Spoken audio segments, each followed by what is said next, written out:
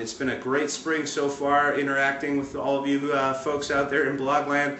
Lots of good questions and answers going back and forth. I'm going to try to do this video question and answer session on a routine basis throughout the regular season. So let's test it out and see how it goes. I'm looking over some of your questions on the blog the last couple of days. We got one from Lola here who wants to know about the thin air that we've been talking about in Arizona and how that might impact Erik Bedard as a pitcher. A lot of you have actually written in here to ask me why Bedard is more impacted while he's pitching down in the drier air of Arizona than, let's say, another pitcher. Why was Randy Johnson so successful throwing here with the Arizona Diamondbacks when he had to throw in the thin air? The thing with the thinner air is it makes it very difficult to grip the ball. It makes the ball extremely slick. And pitchers who rely more on movement of their pitches, like a curveball specialist like Bedard, are going to tend to have more problems with that, with their release point, with other things, than, let's say, a power pitcher like a Randy Johnson, or even like a Felix Hernandez, who had a pretty good series of outings this spring. And a lot of that has to do with the fact that Hernandez throws 96-mile-an-hour fastballs. Those are his bread and butter pitches.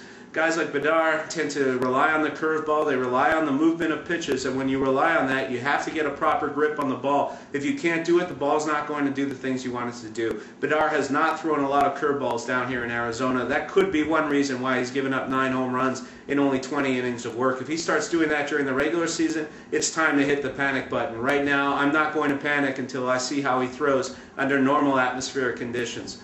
That was one question. We got another question about Bedard here from NB, who actually it's from DR. It's from DR, who asks, does Bedard have any friends in the clubhouse? Yes, Bedard does have friends in the clubhouse. Bedard is not a clubhouse cancer. He's not a Barry Bonds. He's not a jerk, as some of you have asked me if he is. The fact that he doesn't talk a lot to the media, that's Bedard's business. Bedard, as I've written before, as long as he's polite with the media, that's all he has to do. He doesn't have to give long-winded answers in order to do his job with this ball club. I think as far as his teammates go, they tend to like him. The ones I've talked to say that he has a great sense of humor, a really wry sense of humor, sort of subtle, like most of us Canadians like to have it. And he's kind of funny that way. It's not the kind of wit that he shows in his interviews with the media, obviously, but it is seen by the people who know him. And I've talked to people who know Bedard outside of baseball, and they say the exact same thing. They say he's actually a very clever, a very funny guy. So if you're worried about him being a cancer in the clubhouse or any kind of distraction,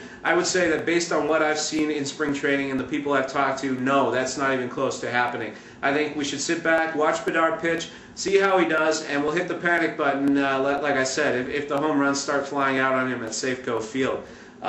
Right now, I'm not too worried about that. Somebody else wrote in, a lot of you have actually written in asking me about R.A. Dickey and what his chances are of making the team. There was a report out there today on one of the internet sites saying that the Mariners had offered R.A. Dickey back to the Minnesota Twins, which they would have to do if they don't keep him on the 25-man roster because he's a Rule 5 draft pick.